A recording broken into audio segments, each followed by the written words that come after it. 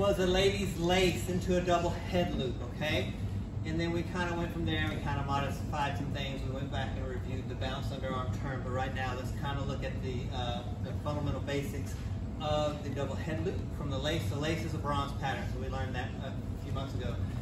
So if we started here, we went 1, 2, 3, 4 and 5, 6 and 7, 8 and notice how early I presented that hand.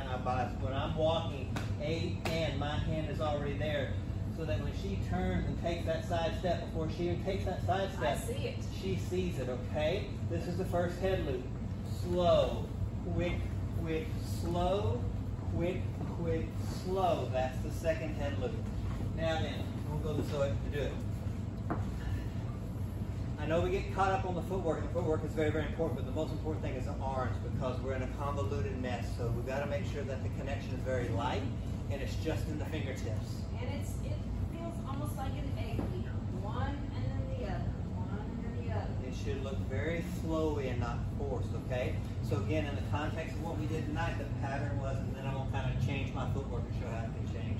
So this is slow, quick, quick, slow, quick, quick, slow, quick, quick, slow, quick, quick, slow, quick, quick, slow, just flowy, flowy, flowy. If I move during my part of the egg beater a little bit after I drape her head, if I move my steps a little bit, it gives it a little bit more volume. So if in that case, if he moves a little bit more, maybe he cuts in a little bit more behind me, then I feel like more I'm doing like a pinwheel rather than a military type turn, a pivot turn. Yeah. So either one is fine. Again, it's not necessarily about the footwork, it's more about the flowy. Once you get the flowy, then it's more about the body movement, the flight. So if we kind of move that a little bit more, this would be slow, quick, quick, slow, quick, quick, slow, quick, quick, slow, quick, quick, slow, quick, quick, slow. So I almost do a little bit of a box step just to kind of transition from one rail to the other and then back to the other rail, which allows Laura to actually move her steps a little bit more from this direction. This would be 3, 4 and 5, 6 and 7, 8 and 1, 2 and 3, 4 and 5. I can adjust it any number of ways, but the main thing is we're looking at each other as we hit this convoluted mess here.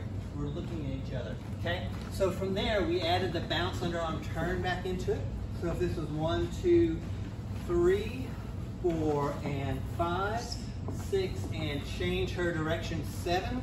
So here I've got a connection through her left hand. I'm not squeezing it, I'm just saying, hold on, wait just a second. I'm raising my left side to redirect her. So if that's 7, this is 8 and 1 back into the context of the pattern. So that whole pattern went 1, 2, 3, 4 and 5.